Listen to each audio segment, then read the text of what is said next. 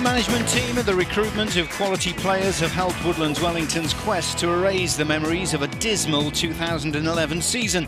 The Rams looked to Lebanese market once again and signed under-23 international Hussein Akil. The Australian has got himself the tag of the assist king.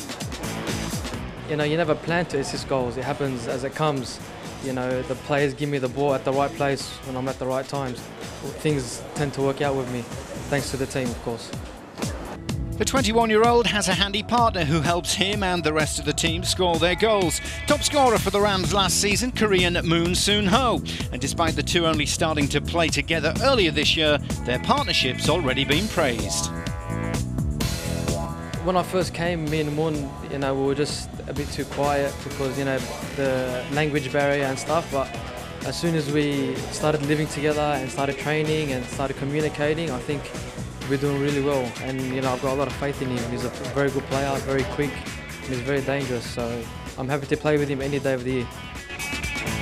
Never surrender was what Hussein said when asked what the Rams meant to him.